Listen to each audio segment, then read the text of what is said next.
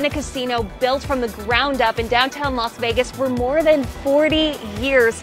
And tonight, Circa is going to be the Valley's first mega resort in a decade has been established. I remember standing on the construction site months and months ago, so to see this casino transform is just so amazing. I want to show you all where I'm at right now. You mentioned this used to be the Las Vegas Club back in the 1930s and 40s. How far we have come.